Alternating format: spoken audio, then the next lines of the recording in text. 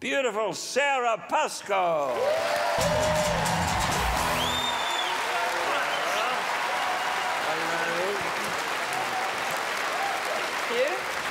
Thank you very much. Thank you. Chubby face, terrible hair, scared of other people's opinions. But that's enough about Tom Ballard. I'm here to talk about Kim Jong-un. Kim Jong-un claims to have learned to drive when he was 3. He says he invented the hamburger. In 2012, he claimed he had discovered a unicorn's lair. In his official biography, it says that he can control the weather and has never done a shit. And of course, that is unlikely, but none more so than the fact that Tom Ballard can get on television. North Korea is a perfect example of what happens when you deny people the right to an opinion. In the totalitarian dictatorship, children as young as 2 are subject to brainwashing. And I think that it's disgusting that I had to explain what both of those words mean to the other team. Because they're stupid. And they smell. Yeah.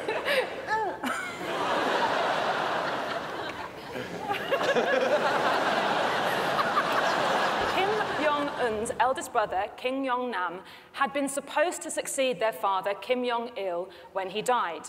But he was caught in 2001 trying to flee North Korea with a fake passport in order to get into Disneyland.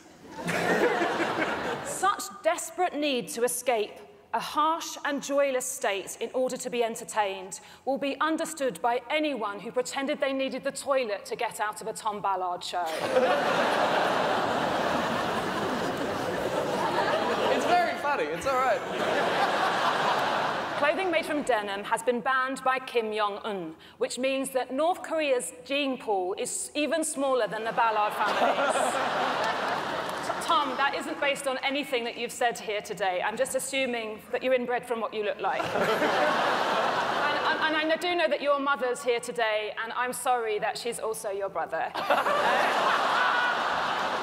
You two used to date? What is going on?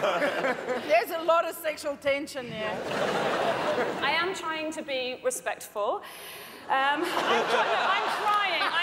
trying. In 2013, Kim Jong-un condemned a comedian who had offended him to work for the rest of his life, hard labor, in a coal mine. His name was Lee Chun-hong, and he will never see his family again, he will never see daylight, and he will never have to sit through Tom Ballard's gala routine. Come see, come saw. You win some, you lose some. Sarah, why are you saying all these terrible things? It's really mean. It's negatively affecting me. You expressing your opinion. I think you should shut Every time I say your name, you're getting slightly more successful. It doesn't make up for it. Look, I just want to make up on a celebrity. I'll change a couple of other ones to this one's name. What are you again? Okay. Alan Edelweiss. Cogito ergo sum. I think, therefore I am, claimed Descartes. Take away a person's entitlement to opinions, and you obstruct their right to thought. Without thought, there is no consciousness. We are no longer technically human. Such a condition is tragic and upsetting.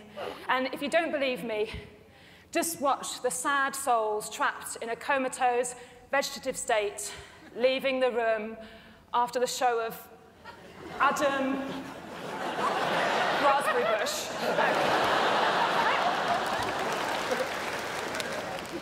When people have opinions, they might well be ill-informed and idiotic.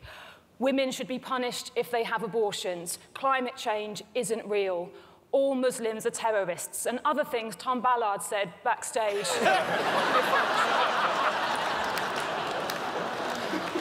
I make no apologies. Sorry, can we get the photo of Ronnie Chang off the screen, please? Let's get very distracted.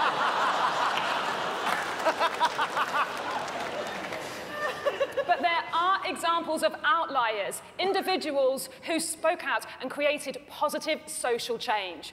Rosa Parks sitting at the front of the bus. George Orwell, who reported on Stalin. Malala Yousafzai defying the Taliban.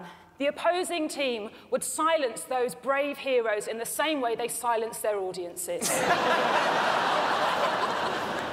Australia needs the opinions of every single individual now more than ever, as you work towards equal marriage for all of your citizens, as you discuss as a society how to rectify the evils committed upon the indigenous of this land, and as you work out what to do with the poor, unsettled people imprisoned, terrified behind that table.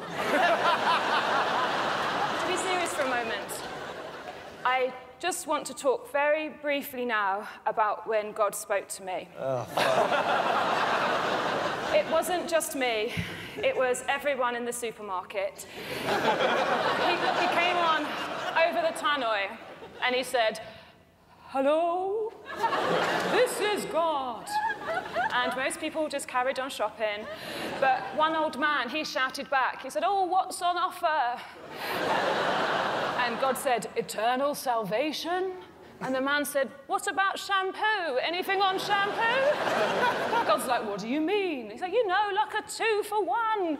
And God's like, "I'm a 3 for 1. It's me, the Holy Ghost, and Jesus." But then everyone was like, 3 for 1 on Jesus. And they started running towards the dairy aisle, pushing each other out of the way, scrabbling, fighting. God is now furious. Like, "Stop it, everyone. You're disrespecting me. Put the baby bells down. I'm going to punish you all. I'm going to destroy planet Earth." And I said, "Oh, I think it's a bit late. We've basically already done that." And then God cried, which was the saddest sound it was. And I said, "God, is there anything I can do to stop you crying?" And he said, "Yes, you could win at the great debate." Because if Tom Ballard is victorious, it'll be like the baby Jesus died for nothing. Kill that baby! And I told him, I'll do my best, but it's not up to me. It's up to the handsome, intelligent audience who were there on the day. So my people, vote for freedom of speech, vote for democracy, don't vote for Kim Jong-Tom.